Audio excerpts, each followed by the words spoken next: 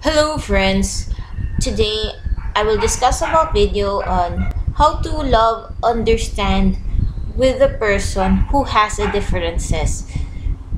And the title is Love, Accept and Understand.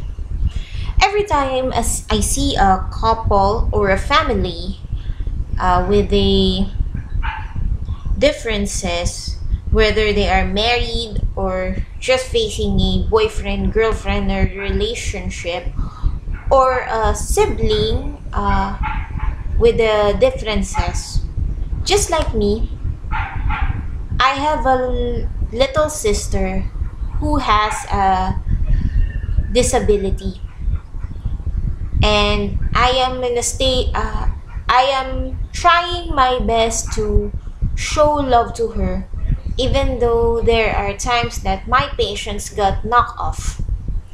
I admit that my patience is too short of showing how to show my love to her because she's a demanding person, or in other words, she's makulit, demanding, obsessive compulsive when it comes to things that are disorganized.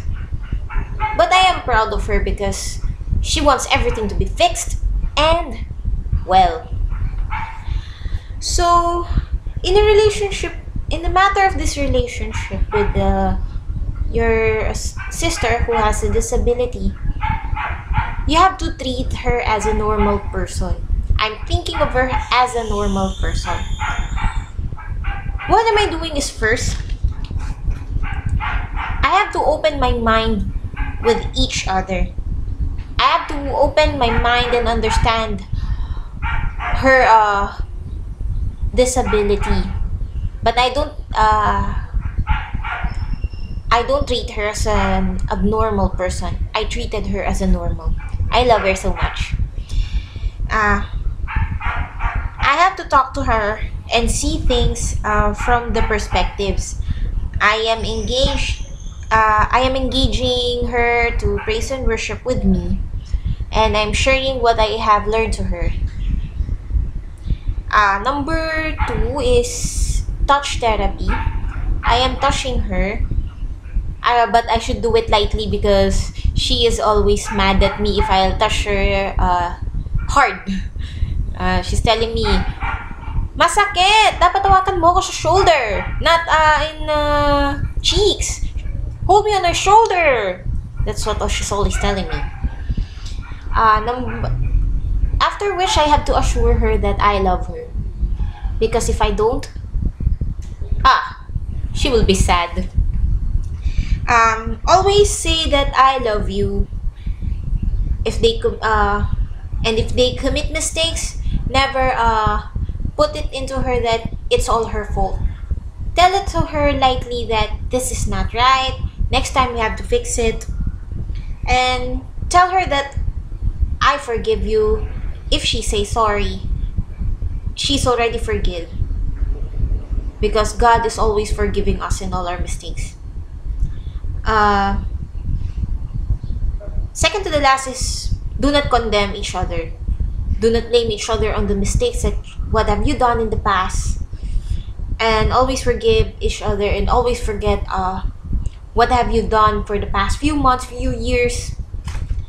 And lastly, you should always take the initiative to speak with her and set an example to her that things are right. Set an example to her that you should things right and well.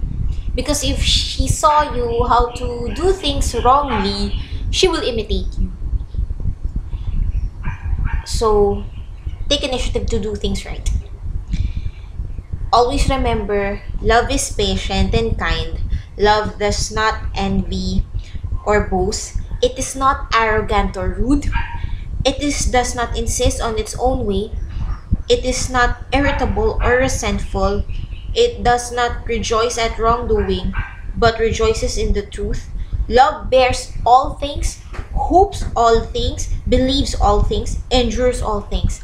1 Corinthians chapter 13, verses 4 to 8. I'm Jonna. I'm sharing the video so that all of us can be patient to our older siblings or younger siblings who has a disability. And always remember, love one another as Jesus loves us.